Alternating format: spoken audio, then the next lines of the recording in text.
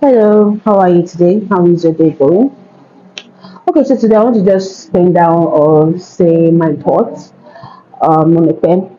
Ekpe is one city that is actually becoming a big time commercial and residential hub. I mean it. I mean, the way Ekpe is structured now, it is going to be a town that would be able to allow multiple commercial activities to go on. Like FM may not be known for only one type of commercial activities. Now, why am I saying this? Is because I've noticed that Epe has accessibility to other other states.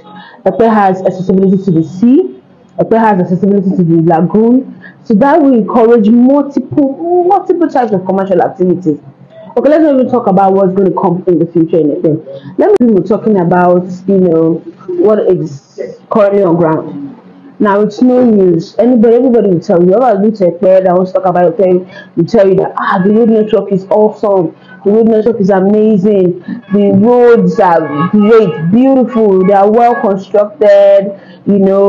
And the way the road can interchange to various communities in Ekpe, it's amazing. So that one, let me not even let's not talk about. I'm sure you've heard of it often.